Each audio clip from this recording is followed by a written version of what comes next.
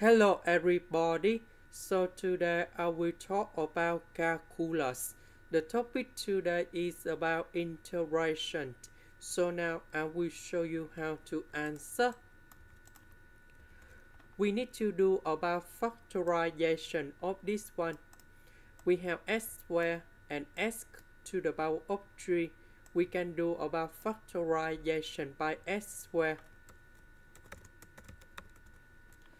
Number 2 and negative number 6. We can do about factorization by number 2.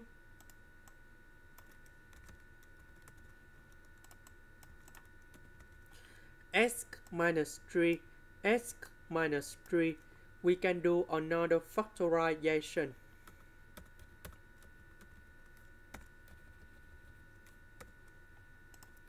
And now we can use about partial fractions. So about s squared plus 2, because we have s squared, so on numerator we need to have a s, because s is about number 1. So on denominator the highest power is about number 2. So on numerator the power should be about 2 minus 1. That's why we have number 1. And later that we reduce the power into b. So we reduce from number 1 to number 0. About this one, we have s minus 3. So this one should be about c over s minus 3. And now we do common denominator. So this one is missing about s minus 3. So we need to multiply by s minus 3 for this one.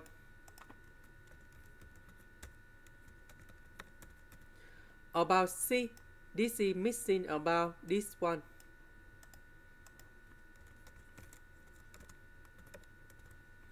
So denominator, that should be about this one.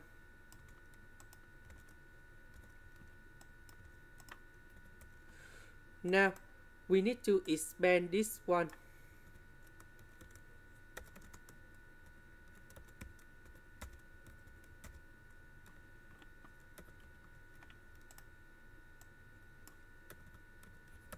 And this one. Now we need to arrange based on the term of s. About s squared we have a plus c. About s we have negative 3a plus b. About the next one, that's about negative 3b plus 2c. So I will put this one gone here.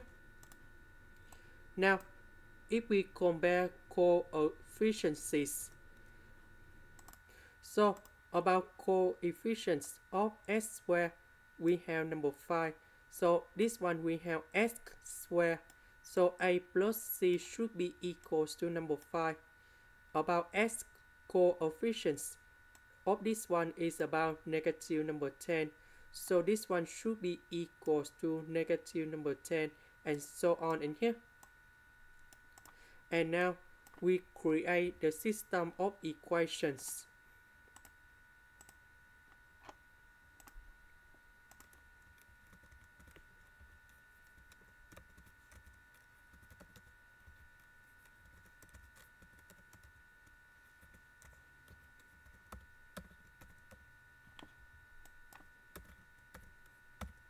Now we need to find the solutions of this one.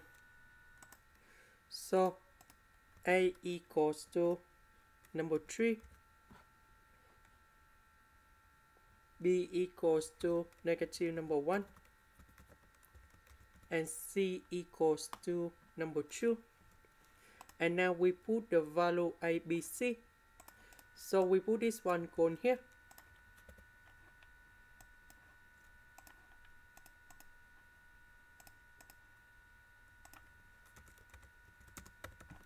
So a equals to number 3, b equals to negative number 1, c equals to number 2.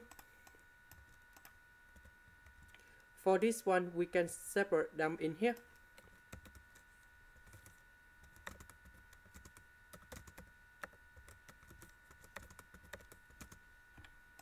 And now we have the final answer. The integration of this one, we have about 3/2 ln of the absolute value of s squared plus 2. The integration of this one in here, we have 1 over the square root of number 2, or tan of s over the square root of number 2. This one, we have number 2 ln of the absolute value of s minus number 3. And then we put about c, that's about the constant. And this is the final answer. This is the end. Thank you for watching.